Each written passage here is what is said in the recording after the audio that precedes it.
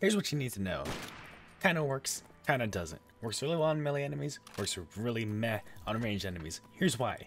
Disclaimer, I have not had the time to try this really late into the game. So if it's horrible, let me know, because then we can just label it like an early game thing. Yeah, we'll go with that. It stops the pathfinding of their feet. So when you step onto these lockers, they can't really see you, but the ranged enemies can still kind of see you with their guns, so they're going to shoot you.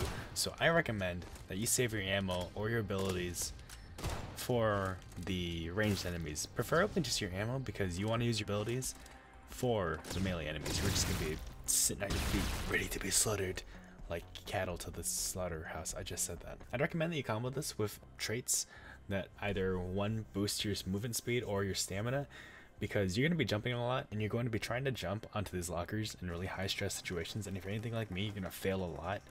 So you want that stamina, because if you can't jump, you're dead. That seems to be a really big theme in this game.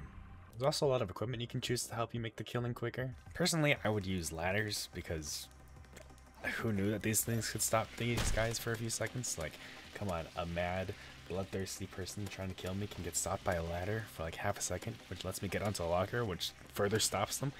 Hell yeah. But you can use whatever equipment you want. I just like ladders. Enjoy.